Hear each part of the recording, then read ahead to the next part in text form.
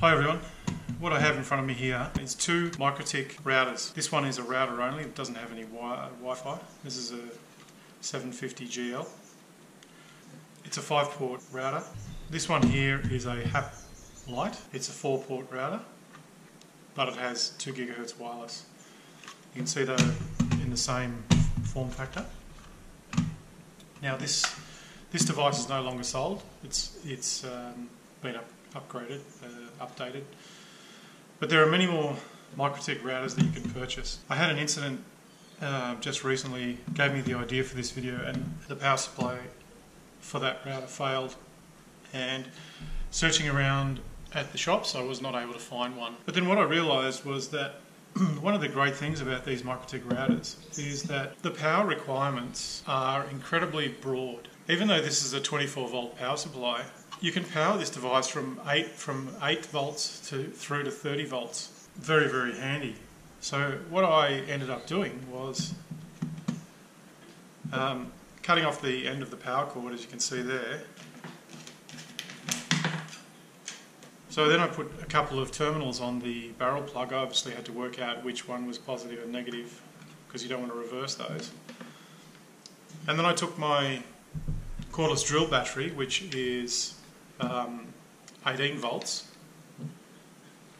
and just simply plug that in, and with the two terminals, a bit difficult to read, that's the plus there and that's the minus there, and then you can see the router is powering up. The router I did this to, 2 GHz Wi-Fi, this battery lasted about 12 hours. Lovely piece of engineering. On this side, on this one here, the HAP Lite, you can see that it's not a barrel plug, but it's in fact a USB mini adapter. So this router runs off a phone charger. Other than the phone charger, you can actually do something like this.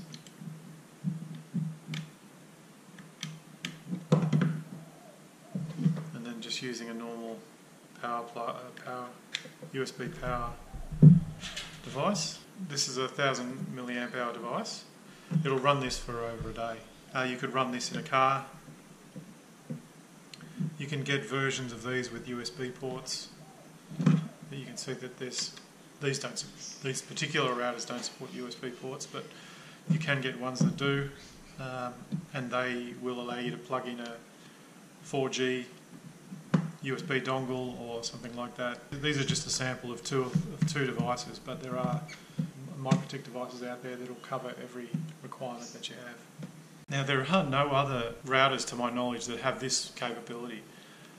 This is obviously a small router, it's a home router, but even Mikrotik's bigger stuff, a large percentage of the hardware has a very broad voltage requirement. So with your Netgears or any of those types of routers, you have to have the exact power adapter with the exact voltage and the exact amperage. But with the Mikrotik routers, this is not the case. So you can do things like what we've done here. I've been using these devices for about 10 years now. The reason why I switched to them, or the reason why I looked for something else, was I had a lot of problems with friends, family, and people with small businesses that were constantly having to reboot their Netgear routers because they'd failed for some reason or another, and a simple reboot would solve the problem. And that was on a weekly or fortnightly basis. I'm sure people watching this video are nodding their heads in agreement. And these things, if you let them, will stay up for over a year without being rebooted. From a security perspective, that's not very good, because obviously you need to apply your security patches, but rest assured that you are not going to have to reboot these routers every week or every fortnight. They have what's called a watchdog, which allows you to ping a site like Google, for example, 8.8.8.8, and when it can no longer make contact with that IP address, when that ping stops, the router will automatically reboot. If the ISP has an outage, or if for some reason a network cable gets disconnected and then plugged back in, these types of things, the router will compensate for you and just do an automatic reboot, and you'll be back online. And it will keep rebooting every 5 minutes until it starts it sees that ping again. The third reason that I really like these routers is that they are incredibly robust, but they're also well supported by the manufacturer. I have routers that are 10 years old that are still getting updates provided by the manufacturer.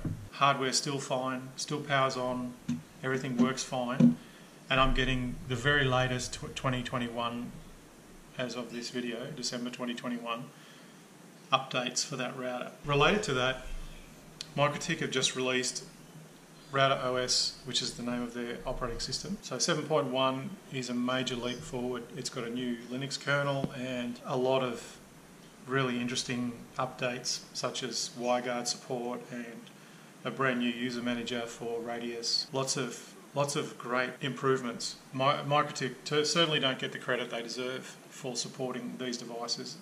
And if you're someone who is keen on saving the world through recycling and so forth, then you should move to Mikrotik devices because you know that they're going to be supported.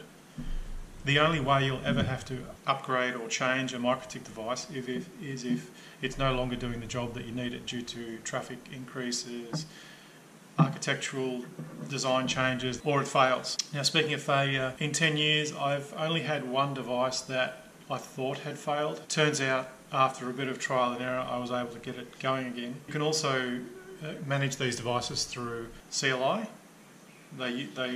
You can log into them through Telnet or SSH, and they will respond from a command line perspective, and you'll be able to manage the device that way. In all these cases, you can upgrade the firmware simply by going to the packages menu and then clicking on check for updates, and the updates will download and install automatically. The device will reboot and you will be back online very quickly. If there ever is a case where the device gets interrupted during the update, somehow it stops working, this type of thing, and you'll end up bricking the device, then you can press this reset button and do a couple of things. There's a special tool on the Mikrotik website which allows you to do a net boot into for this device and load the firmware. So they've really thought long and hard about making sure that these devices don't fail, and if they do fail, they can be recovered. They have a thing called safe mode. If you're doing something from remote that may end up disconnecting you, you're working on a VPN settings through that VPN or something like that, you can click the button called safe mode, and if you get disconnected during that configuration change, the system will automatically reboot, store any changes that you have made back to what they were previously, and then come back online. Again, it'll try and save you from yourself or save you from misconfiguration. So that's it. If I haven't convinced you to buy Mikrotik devices, well then that's fine, but certainly have a look at their range. It's a huge range that they have. Bye.